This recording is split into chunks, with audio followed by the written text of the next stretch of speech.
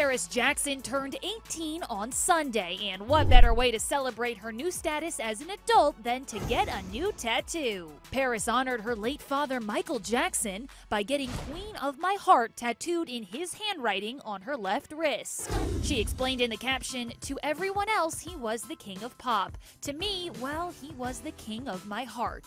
Paris proudly showed off her fresh ink in this pic posted to Instagram by her tattoo artist, Justin Lewis. He wrote, "Paris Michael Jackson got her tattoo today. Letters from her father. So sweet."